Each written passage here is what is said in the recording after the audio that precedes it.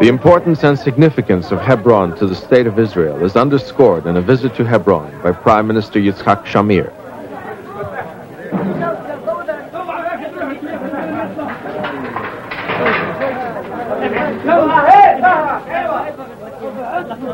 At the yeshiva, he encourages the young men to be strong, be determined, and have faith in their cause.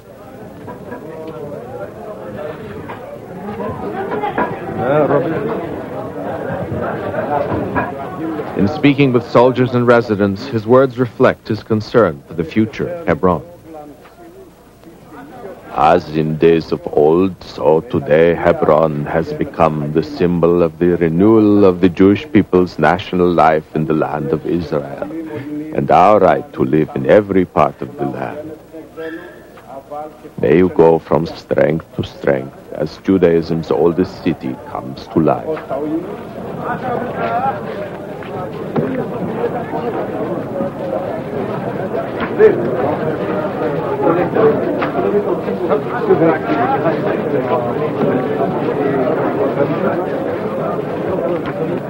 Did you hear what you said in the yeshiva? Be strong, we are all with you.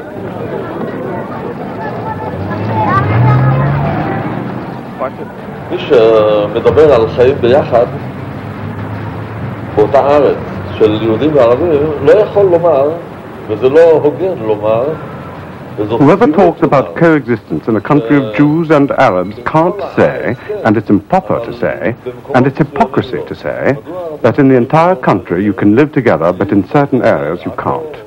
Why can an Arab live in Nazareth, Akko, Carmel, and also in Tel Aviv, and Jews are forbidden to live amid the Arabs?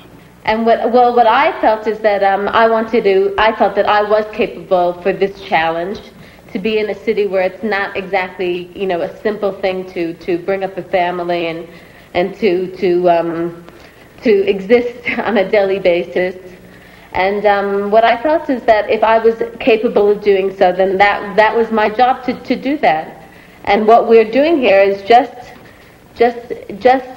leading our lives normally and bringing back the Jewish existence to a Jewish city.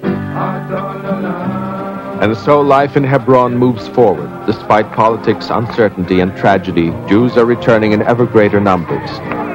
Hebron is a living example of the collective memory. It is song and stories, tales told from generation to generation. It is the faces of its young, its settlers, determined to push back the past and challenge the future.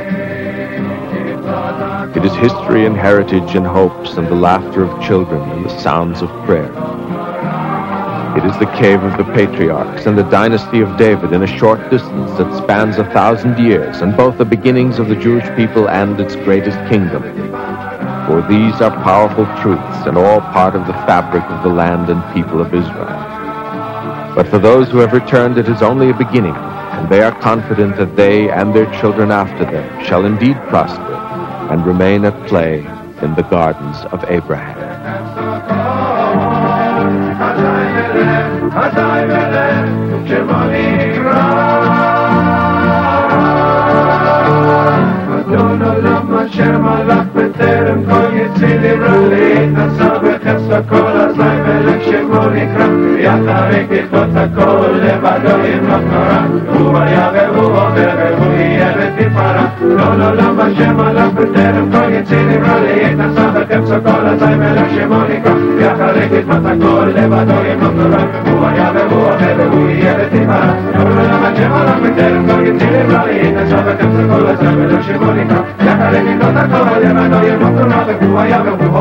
ותפארה ורוח יבוא